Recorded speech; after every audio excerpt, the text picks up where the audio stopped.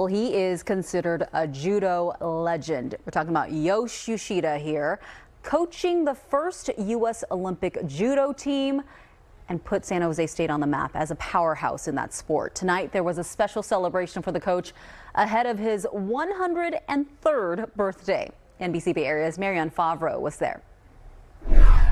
This celebration was originally planned for Mr. Uchida's 100th birthday, but then COVID came along and they had to cancel it. So now, as he nears the age of 103, people can come together once again to celebrate him.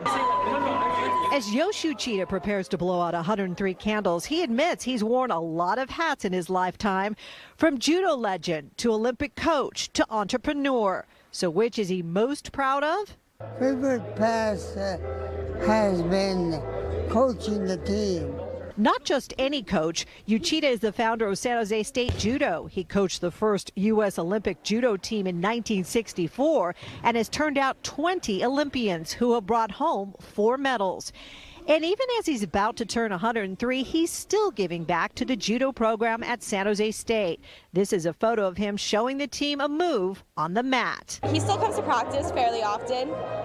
Yeah, up until this semester, he's there at least like 3 times a week. Uchida is also credited with establishing a weight class system in judo. Yosh Uchida had judo included in the Olympics and become more popular in this country. So I call him the Bruce Lee of judo. Outside of judo, Uchida also served in the U.S. Army during World War II, while his parents were sent to live in an internment camp.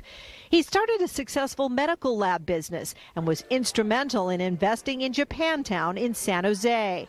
During an event tonight emceed by NBC Bay Area's Mike Inoue and Robert Honda, people came together to honor Uchida, including his family. Well, his biggest legacy, of course, is for the judo. But to us, it's how he's brought people together. And tonight, once again, he's bringing people together. In San Jose, Marianne Favro, NBC Bay Area News.